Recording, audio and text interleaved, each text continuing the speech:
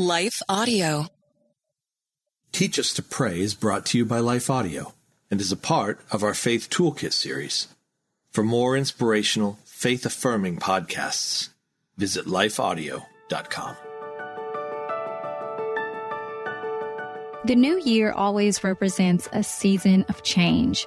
People are often thinking about their goals and resolutions and how they want their life to change for the better. It's good in these seasons to keep prayer a priority, to make sure that God is with us and that we're inviting Him in any changes that we are planning. That's what we're going to be talking about today. We're going to talk about some signs that, one, God is actually moving you in a new direction, and some prayer points that you should always include in your prayers when you're praying to God about changing your circumstances. This is Perseus Poku, host of the Sound Reasoning Ministry podcast. Learn how to share and defend your faith by listening to us weekly. Subscribe at lifeaudio.com.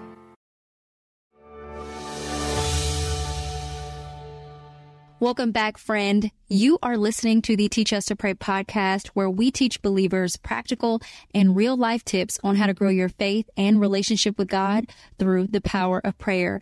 I'm Christina Patterson, host of the Teach Us to Pray podcast and founder of Beloved Women, where I encourage, equip, and empower women of the love of Jesus Christ and the truth of God's word.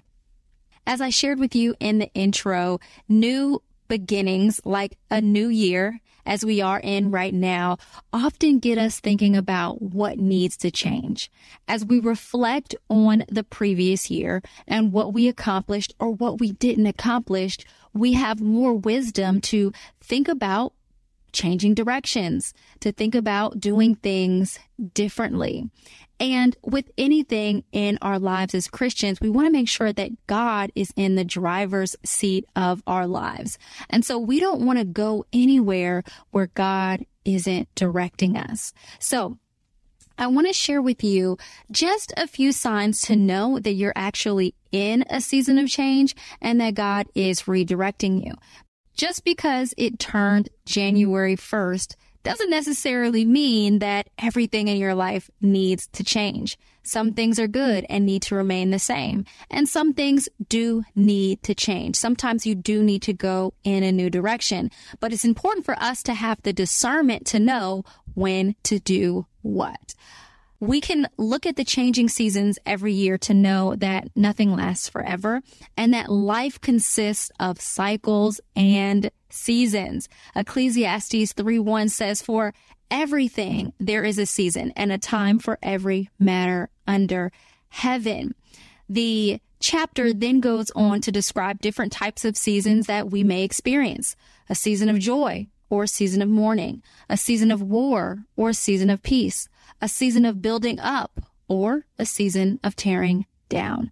There is a season for everything, but no season lasts forever. So it's important to seek God in prayer to know when we are to move from one season to the next or when we want to pray. So I want to focus on not each season that we may face, but seeking God as we transition from one season to another. So here are 5 signs that God may be moving you in a new direction.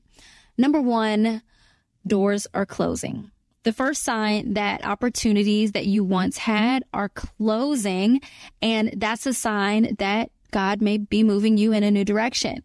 When I left my job at the Department of State to stay home with my daughter, I didn't think being a stay-at-home mom was going to be a long-term season for me.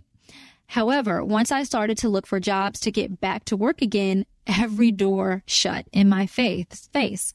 Opportunities that I knew I was qualified for and more qualified for actually were rejected. I was rejected for those jobs and I wasn't even getting that many interviews. And so as I settled down from my search to really just seek God about the matter, He revealed to me that the transition into being a stay-at-home mom was going to be long-term and that my season of traditional work was over for a time being. And it reminded me of Jonah, who was called to preach to the Ninevites, but he decided to go in another direction. You may have heard the story in Sunday school. Every step he took out of alignment to God's will was met with opposition and consequence until he was swallowed by a big fish. So don't get me wrong. Opposition and closed doors don't always mean we shouldn't go in that direction. And we'll discuss that a little bit later on in the podcast. But sometimes God will use closed doors to push you in new directions, to show you areas where he wants you to move and adjust. And so you'll find that there are places where you once had favor, and he'll remove that favor to adjust your path towards his final will. The second sign that God may be moving you in a new direction is that you are outgrowing the season that you're in. Just like my kids outgrow their clothes and I have to get them new clothes, our outgrowing in one season may mean that it's time for us to move into a new season. We go through this type of transition all the time in my ministry, Beloved Women. Most recently, we've grown and it became apparent that we needed to update the Beloved Women app to meet the needs of our growing audience. Now, this was a leap of faith because app development, I will tell you, is so costly and upgrading an app costs even more. But we got to a point where if we stayed where we were, we wouldn't be able to grow.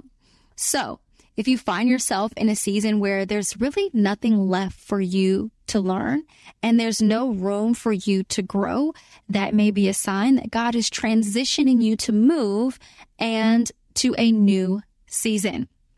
The third sign that God may be moving you in a new direction is that God's provision has moved. I think of the prophet Elijah, who God called to hide by a brook while God miraculously provided for Elijah in 1 Kings chapter 17, verses 1-7.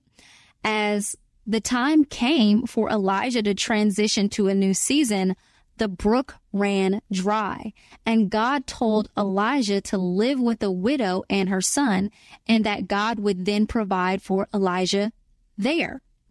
Sometimes God will take away his provision in one season to push you into the next season because he knows how comfortable we can get and how we kind of just like things to stay the same.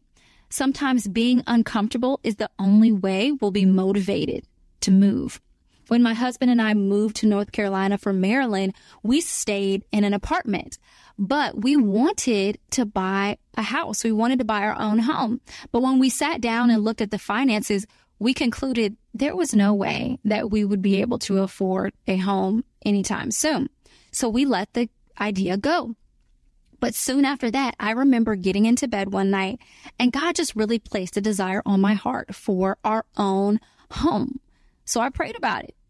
And I just said, God, if this is your will, please make it happen. Even though in the natural, it was not adding up how it could happen. But other than that, I had no intention of taking steps towards getting a house. I just prayed about it and I went to bed. Now, my husband was working night shifts. And so I woke up the next morning after that prayer, and when I heard him come through the door, I remember thinking to myself, oh, I'm so glad he got home safe, because I heard like this heavy rain, like the heaviest rain I had ever heard.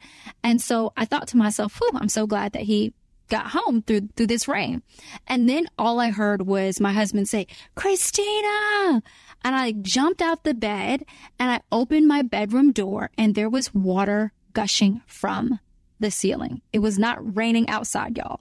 It was raining inside our apartment. It looked like the Amazon rainforest in our apartment. And there was water everywhere except my bedroom, which, by the way, my daughter came into my room that night. So she was in the room with me that didn't flood, where every other room in our apartment had water in it. And so the apartment above ours had a pipe burst, and the water flooded the entire apartment above ours. And so no one was in that apartment. So it was just flooding and flooding. And eventually the water just fell down into our apartment overnight. Now, we could not live in that apartment anymore. And so that situation really pushed us to reevaluate our home search. And we actually ended up finding a home that we were able to afford. If it were not for that flood, we would have stayed in that apartment. But God was transitioning us, and we learned a valuable lesson. As God moves, his provision goes with you. Summer might be over, but that doesn't mean you can't have fun stuck indoors this winter. If cold weather is getting you down, a ThermoSpa hot tub is the solution. Aches, pains, and stress melt away under those powerful, soothing jets. Sleep better on a cloud of bubbles. Call 877-861-4672 now and save $1,250. Limited time offer. Call 877-861-4672 now or visit thermospas.com to schedule a free on-site assessment. What do you do when the world around you is falling apart? It's amazing to me how many people are breathing air. They're going about their business and doing the things you're supposed to do. But if you really ask them, they know that on the inside, they are spiritually and emotionally and relationally dead. If we're not careful, all of us can experience that death. When what we need to do, even as the world around us is falling apart, we need to learn how to march when it would be easier to stay where we are and die. Join me each week on the March or Die Show as we discuss that and so much more.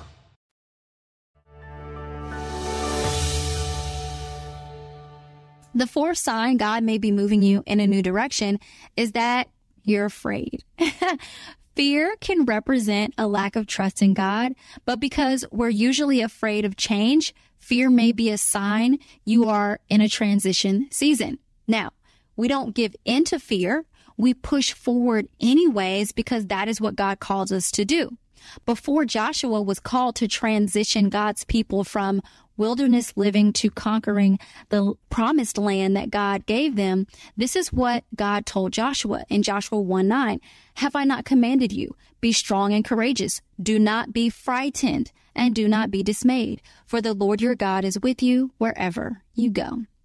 When I'm afraid of stepping out, I know that sometimes means I need to move because it then serves as an opportunity to be strong and courageous and build my faith muscle.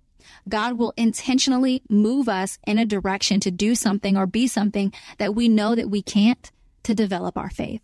Almost every time the seasons change, and I live in North Carolina where we experience 4 seasons in one day, my children's allergies will start to act up. The weather and pollen changes trigger an allergic reaction. And so I always try to make sure that I have the necessary precautions in place to take care of their allergies when I know seasons are about to change. Fear is like our allergic reaction to the seasons changing. It doesn't mean that we don't go in the new direction, but that as we take steps from one season to the other while trusting God, our fear will eventually be replaced with faith. And the last sign that I want to share with you before I talk about specific prayer points to pray before you make a move, the last sign that God is moving you in a new direction is that God told you to do it. He told you to make a certain move. Now, we might hesitate in fear and disobedience because we don't know how it will work out, or we just don't want to do it. But not every move needs to be some miraculous sign in the sky. And honestly, most of the time it won't be. Still, we will look for all kinds of signs and confirmation before we move when God has already told us what to do. So we're waiting on God for a sign, and he's waiting on us to obediently do the last thing he told us to do. If God said go, then that's the only sign that you need, because where God guides, he provides. As you sense God guiding you and moving you into new seasons, there are 2 things that I want you to make sure that you are in prayer about. Number 1, that God is ordering your steps and that you are in alignment with His will. As you take steps forward, it's easy to get off track as you're moving. And so you just want to make sure that each step along the way is directed by God, and praying that prayer, God is faithful to answer, to make sure that He's leading you. And then second, you want to make sure that you're praying for God's protection and His ultimate purpose is fulfilled. And so as we move in obedience with God, and we know that we're in the jurisdiction of His purpose, we know that we're covered by His protection. And so we just want to make sure that we're in prayer about the moves that we make so that we're covered by God. Before we go, let's pray together about making new moves this year. Dear Heavenly Father, thank you so much for allowing us to see another year. We pray, Lord, that you will order every single one of our steps like your word says that you will. And we trust you that you will, Lord. And we pray that that trust is evidenced in our obedience to you.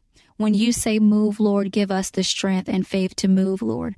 And when you say stay, Lord, give us the patience, Lord, and the trust to stay.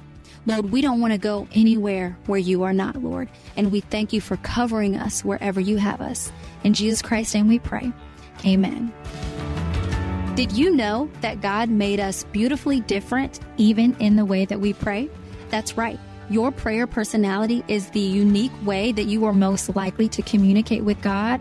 And knowing which of the 3 prayer personality types you have can equip you to hear from God more clearly and overcome any obstacles to your communication with Him. I invite you to take my prayer personality quiz to learn how you best hear from God, how you most likely connect with Him in prayer, and just to have a little fun. Take the quiz now at prayquiz.com or find the link in the show notes for today's episode. It is my hope that today's show has provided you with insightful and helpful tips on how you can pray.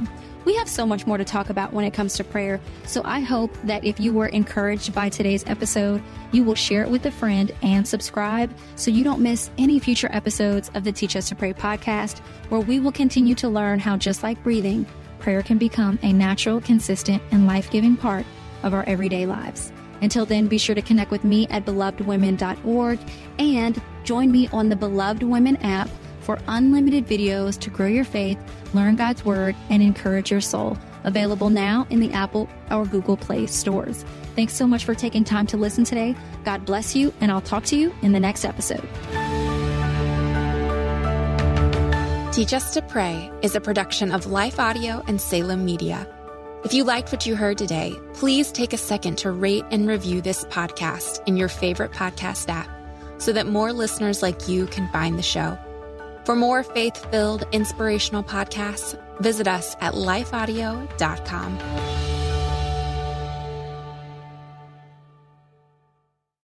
Summer might be over, but that doesn't mean you can't have fun stuck indoors this winter. If cold weather is getting you down, a Thermo-Spa hot tub is the solution. Aches, pains, and stress melt away under those powerful, soothing jets. Sleep better on a cloud of bubbles. Call 877-861-4672 now and save $1,250. Limited time offer. Call 877-861-4672 now or visit thermospas.com to schedule a free on-site assessment.